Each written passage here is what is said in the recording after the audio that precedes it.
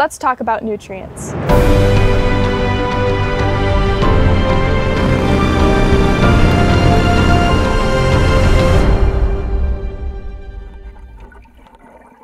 I'm Hannah Atzma with ORCA, where we use science to find real solutions for our Indian River Lagoon.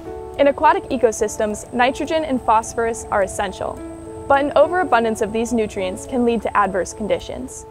Nutrient pollution is an extremely challenging problem. Coming from a wide variety of sources, excess nutrients can overfeed algae and can cause it to bloom at unprecedented levels. At ORCA, we work to identify regions of high toxicity and nutrient accumulation, and we've developed a low-cost aquatic ecosystem monitoring network that tracks that pollution to its source. We aren't here to point fingers, but we are here to use science to find real solutions for our Indian River Lagoon. Go to teamorca.org today and find out how you can make a real difference in our waterways.